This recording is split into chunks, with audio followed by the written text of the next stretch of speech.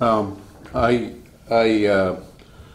had actually forwarded a couple things to everybody, and apparently none of you have a return key, because I actually never hear from anyone on the board, and I try to be respectful, I try to be helpful, but I don't understand your idea of representative democracy.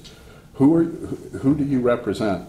I'm not asking you to represent, well, I am asking you to represent me, but I'm actually asking you to represent the community.